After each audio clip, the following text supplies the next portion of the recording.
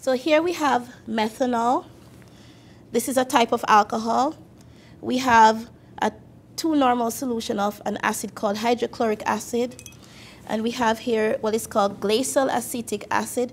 This is similar to the acid found in vinegar. And this is ethanol, 100% ethanol that they call anhydrous ethanol. So when working with chemicals like these, you need to always protect yourself. Again, you need to have on your gloves.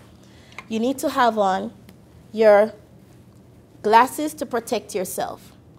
So always make sure before you handle any of these chemicals that you'll read the labels properly.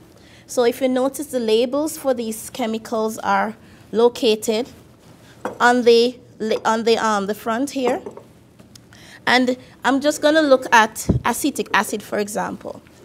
So this particular chemical, it's an acid, so because of that, it is very corrosive.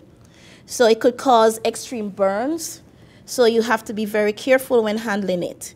And there are some other guidelines to follow also, which you'll find on the bottle. What to do if it actually spills on you, what to do if it gets in your eyes. We'll talk about that. So just make sure you look at the labels to know how to handle this particular chemical.